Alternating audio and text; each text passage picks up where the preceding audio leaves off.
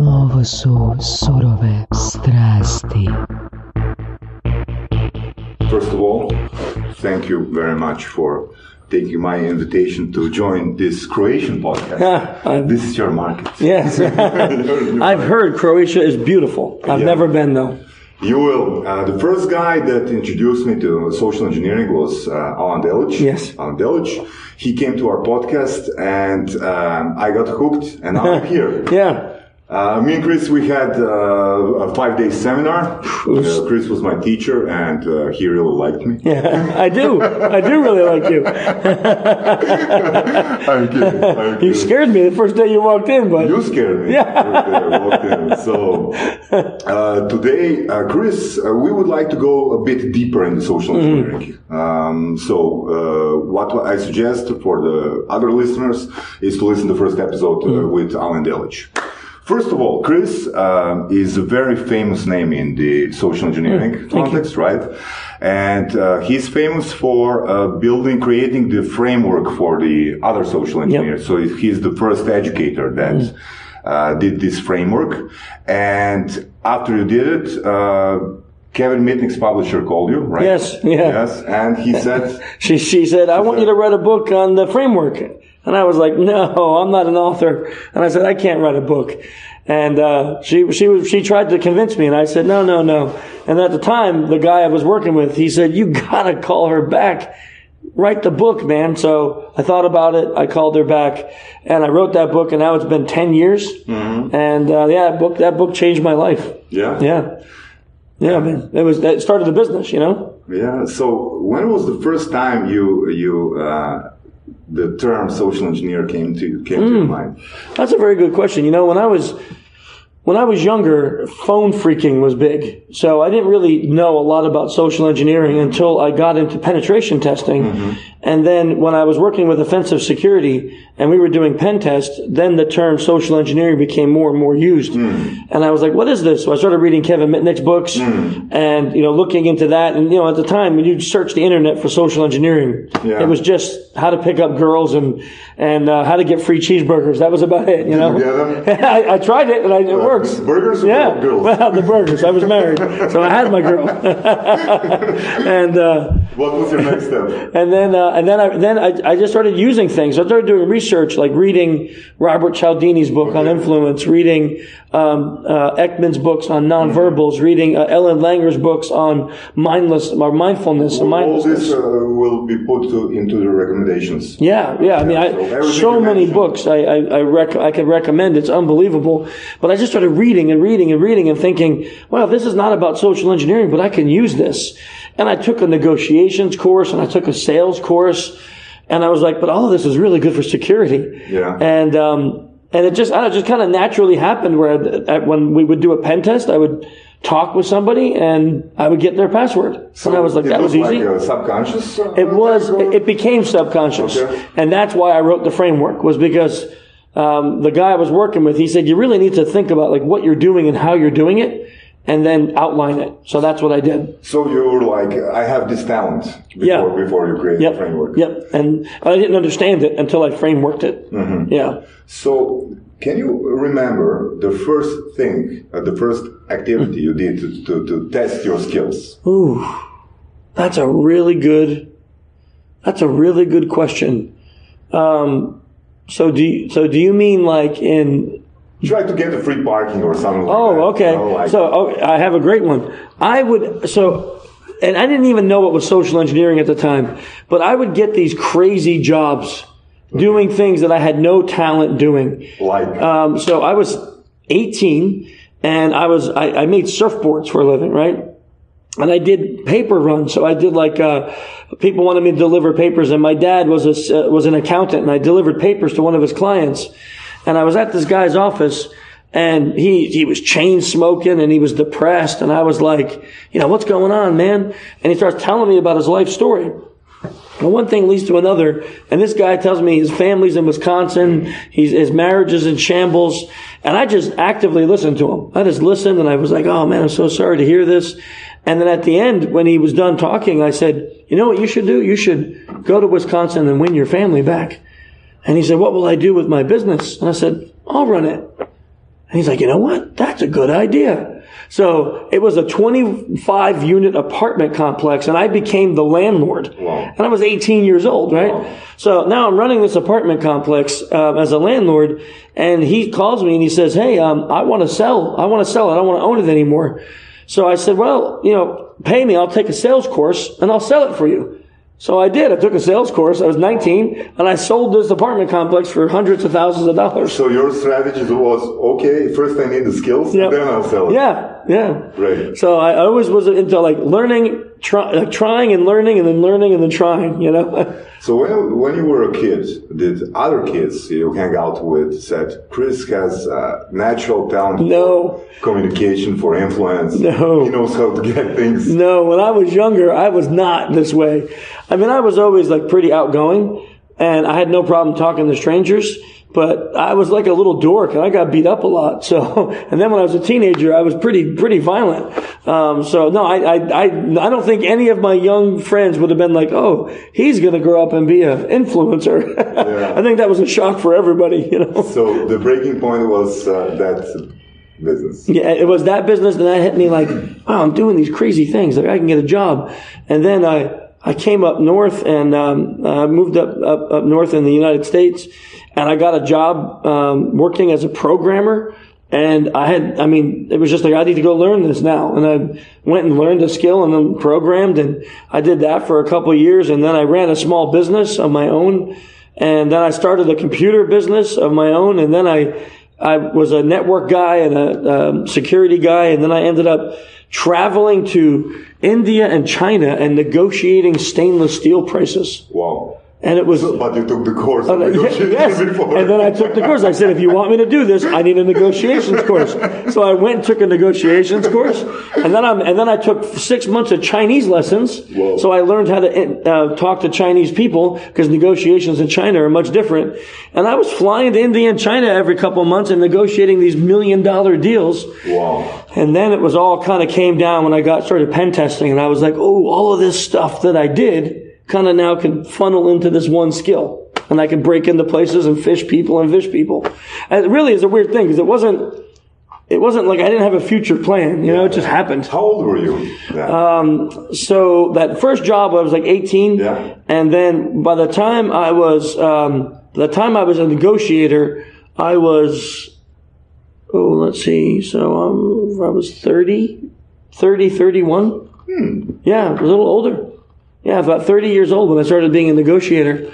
So, and it was very shortly after that I was like, yeah, this is not my cup of tea. And I got back into security and pen testing and vulnerability assessments. And then it was just a quick succession from there. Mm-hmm. Yeah, it was like, maybe like So why not stay there? Why not keep the negotiation stuff and learn some more, work for the corporation, do the $1 million deals? I got bored.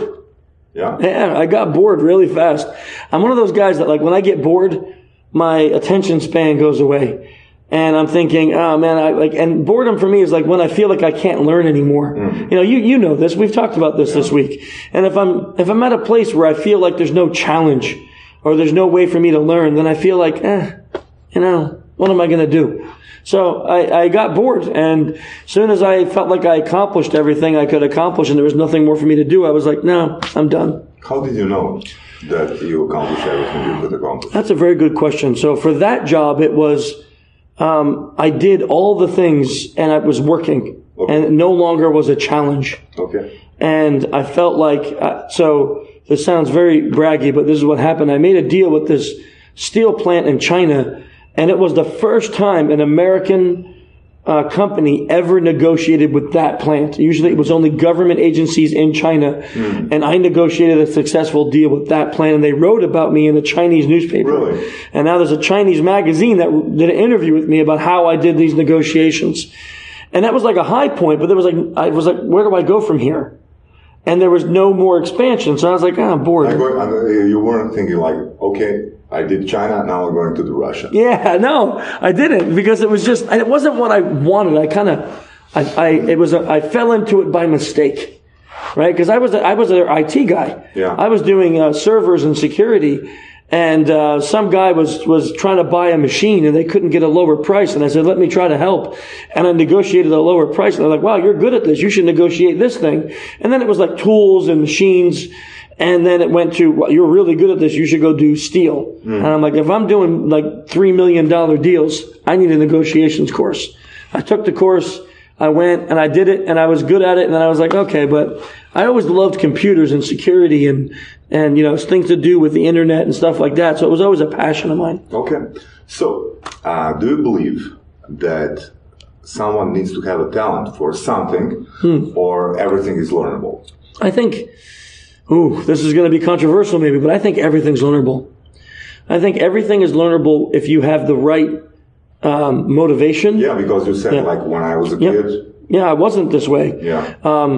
I think everything's learnable if you have the right motivation and the right teacher, right? Because if I say, I want to learn Croatian, but every time you try to teach me, I'm like, I don't do the homework, then I'm not going to learn, right? Yeah, you're right? I need to be motivated. So if I really say I want to learn Croatian, then when you give me homework, I got to go do it. Yeah. When you give me an assignment, I got to go do it. So I think when people find the right motivation, they can make any change on earth. I absolutely agree on that. Yeah.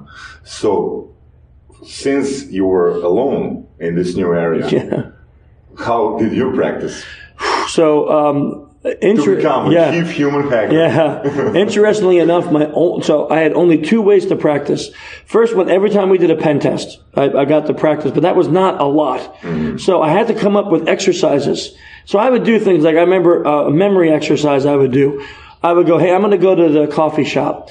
And when I enter the coffee shop, I need to remember the shirt color of the first three people I see. Okay. Right? So it would just be a simple thing. So I walk in and I go, guy in olive shirt, guy in black shirt, guy in white shirt. Okay. And then I would go get my coffee and turn around and see if I can remember the colors that I just had. And then once I got that and it was easy, I would be like, okay, I need to remember what they looked like, the color of the shirt, and maybe what they were drinking or eating. And I would keep expanding these memory exercises. And then I would say, I need to interact with one of them. I need to get their full name. Then I need to get their date of birth. Then I need to find out where they work. And it just became these little goals to have conversations with people. Yeah. And that's the way I practice. Because social engineering is just a conversation. It's just elicitation. And I don't need to be malicious to do it. So I don't have to go in there and get their credit card numbers. Yeah. I just need to I'm going to go have a conversation with two people today and get their date of births. Yeah. For no reason. I'm not going to use it. I'm not going to hack them. I'm just going to get it. That's it. Yeah. Interesting. So, can you explain a bit the difference or what I liked about your seminar and your mindset, that when people hear the term social engineer, they generally think it's something bad. Yeah. And your ethics is at a level that we had a topic, manipulation versus influence. Yep. So some people don't see the difference. Yes. But you see the difference. I do. And it's an ethical thing for us, right? Yep. Can you explain it, please? Yeah, so my definition of social engineering is any act that influences a person to take an action that may or may not be in their best interest. Because I don't always think it involves manipulation. And maybe the reason I think that's because I view manipulation and influence different. Like I view influence as me getting you to want to do what I want you to do. That's influence. Right? Yeah, that's influence. You getting me to want to do something. That's right. So I want you to, to buy my course so I get it to be your idea. Whereas manipulation would be forcing you into it, pressuring you, making you feel guilt, making you feel bad for not doing it. And then at the end, I still get what I want, but you really didn't want to do it. Okay. So I view that two different sides, and I think that as a professional, you need to know when to use both. I think sometimes you have to use one or the other, but my business is focused on influence. Yeah. Right? On the positive side, because I need to. You've never breaken the law. No, right? No. I mean, so the things we do are not necessarily legal, but we have permission because the companies give it to us. So when in the pauses, I was talking to other attendees here, and they said when probably every hacker has some criminal history. Chris is the only hacker that doesn't have a criminal history. You know what's funny is when I was 17 or 18, I was in university, and I was for programming. And I wrote a very simplistic war dialer. But I didn't war dialer. So I was big into like understanding phone phreaking. So you dial a number, and when the phone picks up, you dial a couple tones. Okay. But the tones would tell the phone to shut off. So it would just dial the number and then play, ding ding, and then the phone just goes dead for 2 minutes or so. And we thought it was funny. You dial it, you play the tones, and the phone goes dead. Well, I wrote a program that daisy-chained 2 modems together and called hundreds of numbers a second and played those tones. And I didn't realize what I was doing, and I shut down a whole county's phone system for a day. Now, the college found out. My professor was really proud, but it wasn't illegal, right?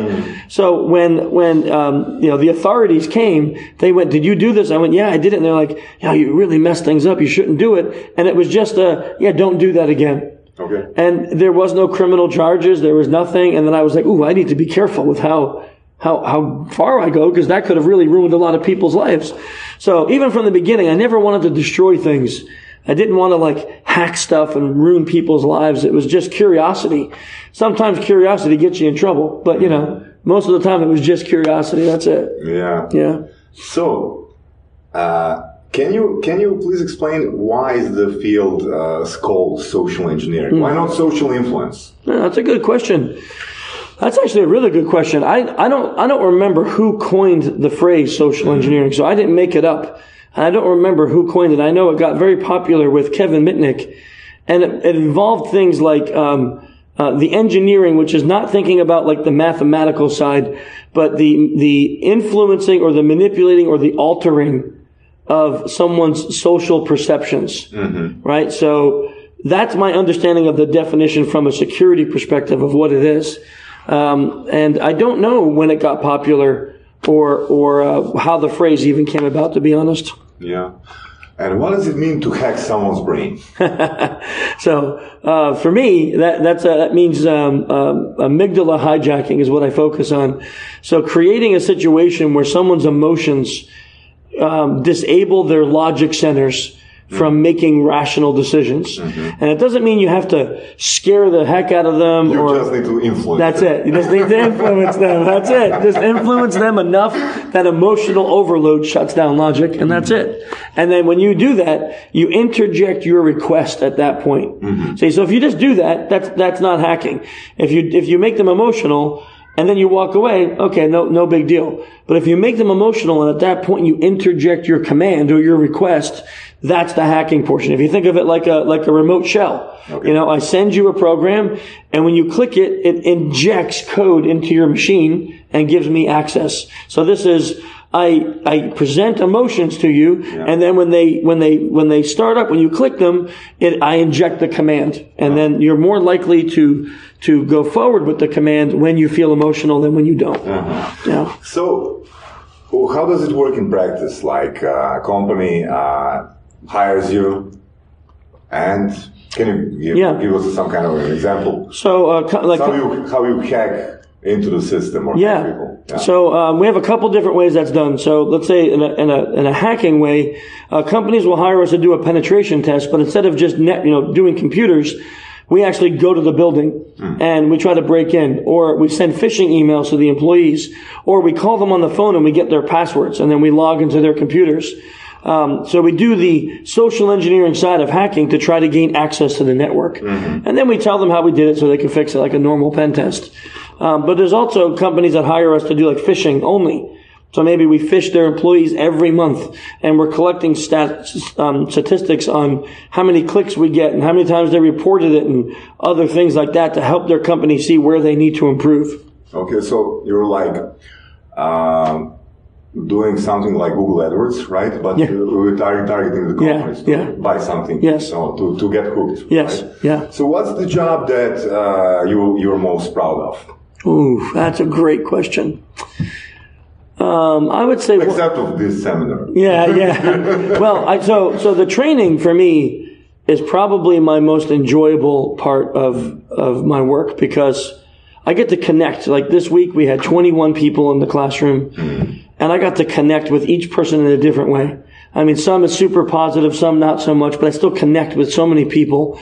And then some of them, like we had those 2 guys in the class this week, that they made such a drastic change in 5 days. I mean, they come in day 1 and they're sitting and they're not looking around and they're low self-esteem and their body language is closed. And then day 5, they're standing tall, their chest is out, they're talking to complete strangers, and it's 5 days. Yeah. And I go, wow, like I never planned in my life that my training could do that to a person in 5 days.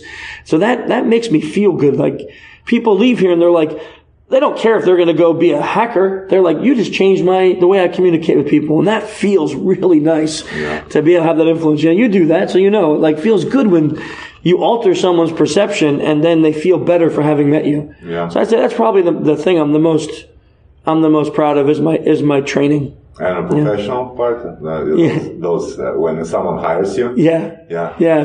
So on a client side, I have one client that I've been working with now for almost 8 years, and they went from 71% click ratio on Phish to actually, after only 5 years of working with them, to have a 79% reduction in actual malware on their network. Okay. And that was due to our program, and that felt really good. This was a massive company that all of a sudden started seeing less malware attacks on their network because of the work we were doing. I mean, we were saving people from being breached. We were saving a company from being hacked, and I was like, that was a really big pride moment for me. That felt really good, to be able to sit back and say, we did that. So that's I'm proud of those moments with my business. Yeah. So, do you enjoy writing books? That's a funny question. So and what is the goal? Yeah. So my first book was forced, right? Okay. I didn't want to do it, but I did it, and I'm kind of glad I did it now because it was a good experience. My second book, I really wanted to write it. I wanted to because I got to write the book with Dr. Ekman. Yeah. And it was a life. Unmasking the Social Engineer. Yeah. Unmasking the Social Engineer. I wrote with Paul Ekman, and it was a life-altering experience, and it was wonderful. And I wanted to do that. And my third book, it's not that I wanted to write it, but I needed to because it's all about phishing. And what we saw was like every month there was a new SaaS popping up about phishing this, phishing that, phishing this, but nobody knew how to do it right. So they were just clicking on templates and sending templates out, and it was bad. So Michelle and I wrote the book so that way we could tell people, here's how you phish properly. Here's the psychology of it. And then my fourth book is probably where I turned into an author. I really wanted to write that book. I felt that book was necessary for me to write because it was the time of my career where I could take these 8 years of experience, put them on paper, and give them to people to make a change. And I feel really good about that book. Yeah. So that one's the Science of Human Hacking. Yeah. Social Engineering, the Science of Human Hacking. And I'm just really proud of that book. But I feel finally like I'm actually an author now. Yeah. So the question was, do I enjoy it? It's always a painstaking process. Yeah, because we're not so detailed. Yeah. Guys. Yes. The D's not so detailed. And I'm always worried about like putting it out there and then people hate it or something. Yeah. But I do enjoy it when I get to write like what I did with this last book. Do you feel bad when you get a negative review? Oh, that's a good one too. I used to. So when I wrote my first book, I remember going on Amazon every day. Yeah, but you don't have it in your Kindle anymore. Yeah. So you can't have it. And I would go and I would just refresh the page and I would read, oh man, no, someone really hates it, right? And after that, I remember somebody saying, look, you can't read all the reviews because there's always people who are going to hate you and there's always people who are going to love you. And then I realized that sometimes people's reviews are not even about the book. Like, I saw some bad reviews and they were like, Amazon sent me a wet book. I hate them. 1 star. Mm-hmm. Excuse me, that's not about my book. Like, that's a 1-star review because Amazon stunk, you know? Or one guy wrote a review, I hate Chris. He's a fat slob. Like, that's not about my book. It's about me. You don't like me as a person. It's not about the book. So I stopped reading the reviews. And now what I do is I read them sometimes, and if someone says something really great, I thank them. And I focus on the positive ones, you know. And if someone's really negative and they have a couple points that are good, I may write to them and say, hey, can you explain more? You know, why is it so bad? But yeah, they don't. So you interact with them? I try. Yeah, on Goodreads or Amazon or other places where they let you post, I'll try to interact with reviewers to let me know like what I can do to be better or improve or things like that. Yeah. Okay. So what is the formula for becoming a good social engineer? The formula. Does the person have to be from the IT? Oh, no, I don't think so. I think the person has to be either good at speaking with other people or willing to learn it. Okay. And for me, like when I look to hire someone, it's not so much about technical skill as much as it is being a people person, willing to do things that are uncomfortable. That's a big deal. Right? I mean, you know this. All week you were here, and many of the students would freak out about the homework. Yeah, you know my comment was like that this could be like a personal development center. Yeah, exactly. It doesn't have to be like the social engineering. Yeah. Like, and that's what I feel is like you have to be willing to do that, to have that kind of an attitude about the things you're going to do. And when you have that attitude, then I think you can make it in this career. Technical skill is nice. But if you're like me and have a team, like Ryan on my team is very technical. I used to be very technical. I'm not so much anymore. Ryan is very technical. So with my team is so strong that if I need a technical person, I'm like, Ryan, help me out. And then he does the technical stuff and we work well together. So I think, you know, you don't need to have those skills to be in this industry. I think you just need to be willing to really be uncomfortable for a while. For a while, like a day? Maybe longer. Or every day? It may be every day for certain things. Like, I'll give an example with Ryan. He really gets nervous vishing. Now, wishing is the phone call. Now, he does amazing at it. Mm-hmm. And he does 100% whenever he does it. But he gets really nervous doing it. Mm-hmm. So that he'll never be comfortable with it. He'll be uncomfortable with it for his whole life. But it doesn't stop him from doing it. Yeah. He still does it 100%. Yeah. Have you ever seen a change from someone who was nervous and became God? Yeah. I have. Ryan is an example. When I first met him, literally the first day I met him, he was a student. He didn't work for me. He came in the classroom, he sat in the back of the class, and he did this. And I went, oh, why is he here? Like I thought to myself, what is he doing here? Because this class is not for someone who's timid and shy. So I went back and I introduced myself, and he said, I'm Ryan. And he was really quiet. And I was just thinking to myself, I wonder if his boss made him come, you know? So first day comes, he goes and does the homework. He comes back, he does amazing. And I talk to him and I say, hey, why are you here? You know, what are you doing? Because you look really uncomfortable. And he said, I wanted to come because I wanted to improve. Now that was my first big thing. I was like, yes, this is the kind of person. And that was 5 years ago. And now he is the lead social engineer in my company. So yeah, that's a huge change. How many social engineers are there in the company? Right now we only have 11 people. So we're pretty small. Only 11 people in the company. But you know, I grow slow because I don't take every job that comes. I turn work away sometimes. Why? What is the reason for turning the job? A couple reasons. One reason I will turn it away is if a company doesn't want to agree to not fire people.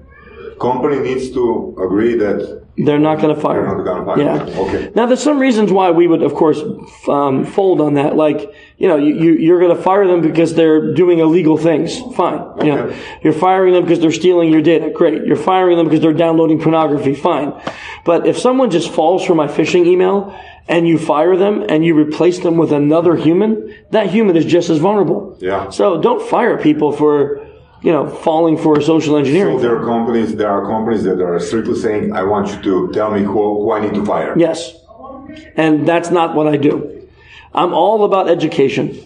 So, why are you so nice? I don't know. I'm not. But I don't know. I guess I think that, When I started off in this industry, I feel like sometimes the IT guy, we get this name like we think everyone else is stupid because we understand computers. And I always hated that mentality. And I think that you can't make a change in people if you are a jerk to them. If I walked in the class and I was like, listen, all of you are stupid and I'm really smart. I mean, who's going to listen to that? Who wants to listen to that? If you're like, I'm better than all of you and I know it and you're just going to listen to me. Man, you want to pay for that? So I think about that all the time. And yet we do that with like our staff. Not us, but like the companies their staff will click on phishing emails and they want to shame them. Shame doesn't work. Gratitude works, but shame doesn't work. It's better to praise the good ones and train the bad ones than it is to shame the bad ones and do nothing for the good ones. Yeah. Yeah. Cool. Yeah. I mean, like, that's really nice from you. Yeah, thank you. But I think that you're, by doing that, I think there's a potential of creating a lot of competition. Yes. Yeah, we have more competition. So 5 years ago, nobody was doing what we're doing. I think 2 or 3 companies. There was not many people. And now there's dozens of companies saying they do social engineering. Have you trained them? Some of them have come to my classes, and some of them have gone to my competitions like at DEF CON. So we have some people who've come to DEF CON, won the social engineering competition, and then they go and start a business. And I'm fine with competition, but that's why we issued the code of ethics. We talked about that in class. Yeah. We have a whole code of ethics just for social engineers. And we issued that because we wanted the people who are competing with us to hold to a very strict code of ethics, so they're not just out, making people feel bad and, treating people poorly. So, that was that. Yeah, I don't mind competition personally. I think it's okay. Okay. Do you respect a competitor that does something that's manipulative? If a company that hires him or the company, asks him or her to do it? Yeah. So if a company says, like we've done it, company says we need you, we've trained with you, we've worked with you, we've tried all the influence, and they're really good. Can you now try some manipulation? Yes. So if one of my competitors does manipulation and it's in that scenario, yes, I would respect them. Yeah. As long as when they're done, the way that they treat their clients, right? So think about this. You're on a pen test and you're live tweeting, oh man, this company's so stupid. I just broke in with a cheap lockpick. Now, you're not naming the company, but your client is sitting there and they're reading your Twitter and now they're embarrassed. Yeah. I see this all the time in my industry. People will live tweet their tests and they're saying negative things about their clients, and it feels bad. Can you imagine if during class I was tweeting things like, oh, you should see this student. He screwed up so bad last night. He's so dumb. Now, I didn't say any name, but one of the students reads my Twitter and goes, oh, is he me? And now they all come and feel bad. I think I don't respect that. So when my competitors do that, I don't respect them. Yeah, but you said, not but, you said you have clients for many years. Yeah. So you're like the master of rapport. Yeah, I try. Aren't you? I try. Well, we have some clients, that work with us for now 8-9 years. We've been with 1 or 2 of our clients, and that always feels good because we're able to look at our clients and say, yeah, you stuck with us because we have a relationship. We're actually friends. It's not just, you're not just giving me money. We actually are, friends with each other, which feels good. Mm-hmm. So, Chris, can you spot potential in a person? And you can say, like, this person has a strong potential to become a social engineer. I think I can, but not just like looking at them. Okay. For me, it's more about students, right? So when I see students through the week, I look at people who I think will make great changes in their life. And then I can see people who could be great social engineers. And then I see people who think they will be good, but probably not unless they make some changes.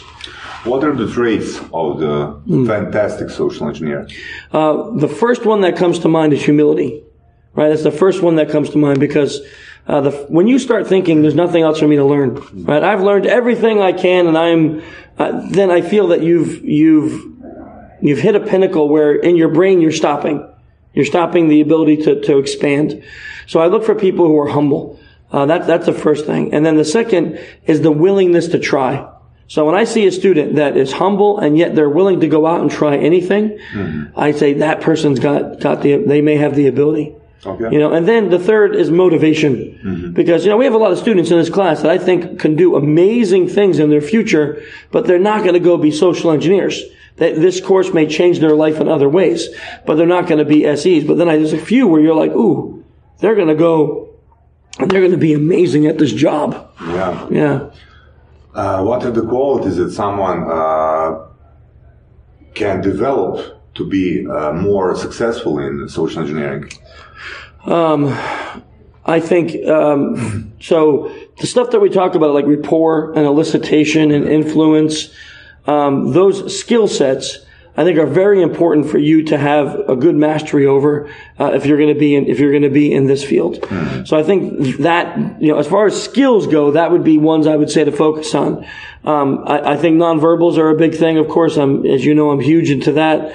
But then I think on the softer skills, like the wet skills, the wetware skills, I think it's more about just understanding how to communicate with people, understanding what your strengths and weaknesses are, and then understanding that need to be able to step out of your comfort zone and do it for a better cause. What about intelligence? I think intelligence is important. I think critical thinking is more important than intelligence. There's many people in my company. Is there critical thinking without intelligence or intelligence without critical thinking? That's a very good question. So, I want to say, that's a good question. I think you can be intelligent, but not a critical thinker. Okay. Right? So I know a lot of people that are really smart. I mean, man, they have like book knowledge, they can do math, they can program anything, but they can't figure out the simplest critical thinking problem. Like just how to communicate, how to not argue, how to not be combative. But I think that critical thinking could be present whether you're super smart or not. You think? I do. I feel like you can, because I feel like... Can you imagine what you need to develop critical thinking? Yeah, I think it's empathy. Okay. First of all, because critical thinking to me, now let me, what I think about critical thinking is that it's the ability to look at a situation and figure out multiple paths to completion. Right? And then choosing the best one for you in that situation. Or like having lots of options for the same thing. Yes, yeah. So that to me is like people who can't critically think are narrow focused. Yeah. So I need to get there. There's only one way for me to do it, and that's through all these tables. But I go, oh wait, I need to get there. I can go this way, I can go that way, I can go that way, I can go under, I can go over. And now I say, what's the best option for me? How do I get there and not hurt myself and not hurt anybody else? And that to me is critical thinking. Okay. And I think people can do that when you're not intelligent. And when I say that, I don't mean you're dumb, but I don't think you need to be super smart to do that. I think sometimes people who are really, really intelligent lack critical thinking because they rely on their intelligence so much. They think, I'm really smart, I can figure this stuff out. But they're missing the point of that empathetic response that is so important to find those paths. How do you feel when you fail?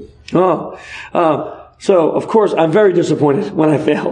What does it mean? Like you're going to the hills and you're not going home for 3 weeks? No. So jumping in cold water? No. I guess it depends on how much the fail is. I feel bad about myself, of course, but I always look at every failure as an opportunity to learn. So like just recently, I messed up pretty big on something. I had opened up a private chat to a public area by mistake, for a very short period of time. I fixed it very fast, but it was a big OPSEC fail on my part. I had a private chat and I opened it up without thinking, and it was a complete mistake, and I embarrassed a couple of people. And all I can do, I felt horrible, but I just apologized over and over. I owned it. I didn't make any excuses. I came right back and said it was 100% me, no one else's fault. I'm the one who messed up. And I just said, I'm so sorry. If anything bad happens, I'll take the blame. And it was over quickly. Everyone forgave me, and it was back to normal. So it's humbleness and honesty. I think so. Yeah. I think that would be the right equation when you mess up, because, when someone messes up and then you're like, well, it wasn't really my fault. Saša made me do it. Well, now everyone's like, what do you mean? I saw you mess up. And that lack of humility makes people not want to forgive you. Right? And then if you're not honest about it, if you're like, well, I didn't really do it, someone else kind of did it, but I'm taking the blame. When people find that out, they can't trust you. Yeah. And the nature of forgiveness is rapport and trust. Yeah. So, I feel like if you mess up and you view it as a learning opportunity, you're honest and you're humble. At the same time, it still feels bad. Yeah. I felt pretty bad for like 2 days about that, until everyone started forgiving me. I felt pretty bad because it was a mess up, and I embarrassed a couple of people, and fortunately nobody got hurt over it, but it was pretty embarrassing. When I was younger, I thought social engineer, I was studying behavioral disorders, and I thought social engineers, that's something that would be suitable for psychopaths. So, and you really are extremely emotional guy. Yes, I am. Yeah. So, comment on that? Yeah, that's Can you spot the psychopath in the class? No, here's the interesting part is this discussion actually came up on Twitter. Is it easier to be a social engineer if you're a psychopath? And I think the answer is no. Because if you look at the greatest con men through time, they had empathy. Yeah, they were the friendliest people. They were happy. They were your buddies. I mean, you look at like Frank Abagnale. Yeah. He was charismatic. Yeah. He was amazing when you thought about him. You look at some of the greatest people through history who were con men. They had this ability to make you feel like you were their best friend. Yeah. Oh man, and so I think a psychopath doesn't do that because they lack empathy. Psychopath lacks the ability to feel for you. So I feel like being a psychopath is not a benefit to a social engineer. Now, with that said, I'm not a human personality detector. So if someone comes into class and they're not honest or they're not empathetic, I can pick that out, but I don't necessarily know if they're sociopathic or psychopathic right off the bat. Have you ever had a regret on any person you've ever trained? Yeah, a few. Not a lot. It's like literally a very small handful of people. But there have been a couple of people that through the years that I wish I can go back and say, you shouldn't come to this class. And not because I felt they're psychopaths or anything, but I feel like they lacked that humility to grow. And now these skills may be in the hands of someone who doesn't see the way they should be used properly. So I've had that. What's the proper way to use the skills? Well, I think if you're not a social engineer, the best way to use these skills is to learn how to enhance yourself to be a better communicator, not to change anyone else. Right? So I look at most of the stuff that we talked about this week about ways to make me a better communicator with other people. If you're a social engineer, the proper way to use it is to figure out a way to start a company that's ethical and moral and honest. But when people come and they are arrogant or they're not good team players or they're argumentative, and I don't mean just debating, which is healthy. We did a few times during class, and that's healthy. I think that you need to have that. If someone sits there all week and never asks a question or argues a point, that I don't like that. But we're talking combative for the sake of being combative. Those kind of people, I feel like they may leave the class and they may use the skills in a manipulative way, and then not help people but hurt them. Yeah. Yeah. I understand, Chris. Yeah. I understand. And I totally agree. Yeah, you see, there we are. So, what's your biggest fear? Great. Ooh, you're now using the homework on me, huh? And what's your social security? Yes, I'm not giving you that. Well, that's a good question. I think if I had to classify my biggest fear personally, would be to do something that hurts my family. That would be my biggest fear. Something that would make my kids not trust me or hurt my wife. And I don't have any plans for that, but people make mistakes, and that's my biggest fear. or just make them not respect me. You know, do something in work or life that my kids stop respecting me. But in a business sense, I think my biggest fear is not thinking clearly through the business, so I can't support the people that are working with me. You know, when I hire someone, I take it really seriously, and we have a great team. So for me, my biggest fear with business is always just making sure that we stay the way we are as a company, super positive, super great and amazing at the job, but also growing a little bit so my people can stay employed. Because I feel like if my company failed tomorrow, I can get a job anywhere. And I think my people could too, but I always fear, if we're not running this, I would hate the other families to be hurt because my company didn't do the right thing. So like when we mess up as a company, my internal philosophy, we always do this, we've messed up a few times too, is we own it. We call the client and we say, we messed up. Here's the things we did, and here's how we want to fix it. Are you okay with this? And I've had clients literally come back and thank me, even though we messed up big time. Thank me because we were honest about it, and then we offered to fix it, and they stayed with us even after the mess ups because of that. So I feel like that's like a great path forward. And my fear is someday, not following that path. Yeah. So. My next question was, I want you to just imagine in your mind, like, last 20 years. And if you look back, what would you really, really regret that you didn't do? Ooh. Wow, what would I really, really regret? Now, that's a really great question.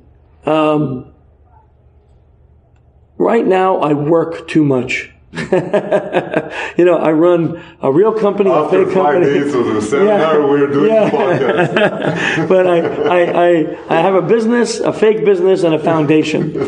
And sometimes I regret. BFF. The IOF. And I sometimes think about, I don't want to ever have a regret that I didn't spend more time with my kids growing up. So that's why I keep them involved. Like, my daughter came and helped us with the homework, and I try to keep my family involved with my business.